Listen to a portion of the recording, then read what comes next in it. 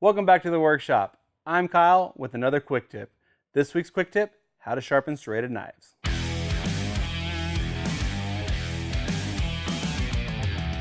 The best way to sharpen a serrated knife is to avoid sharpening it at all. Maintenance is key. To maintain a serrated knife, you'll want to use something to get in between the teeth of these serrations. Something like a honing steel or a ceramic rod like this work great. Lay the knife on the ceramic between the serrated teeth. Then move the knife up and down like so. What you're doing here is raising those teeth back into place. You'll need to do this all the way down the knife. So take your time, and once that's done, you'll have raised a burr.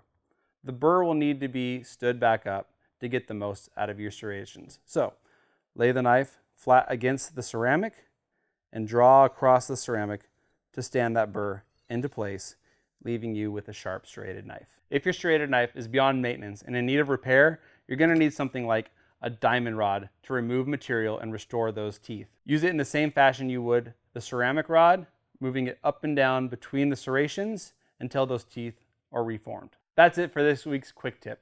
For more tips and tricks on how to sharpen anything from lawnmower blades to knives, check out our YouTube series, The Workshop. Thanks for watching, guys.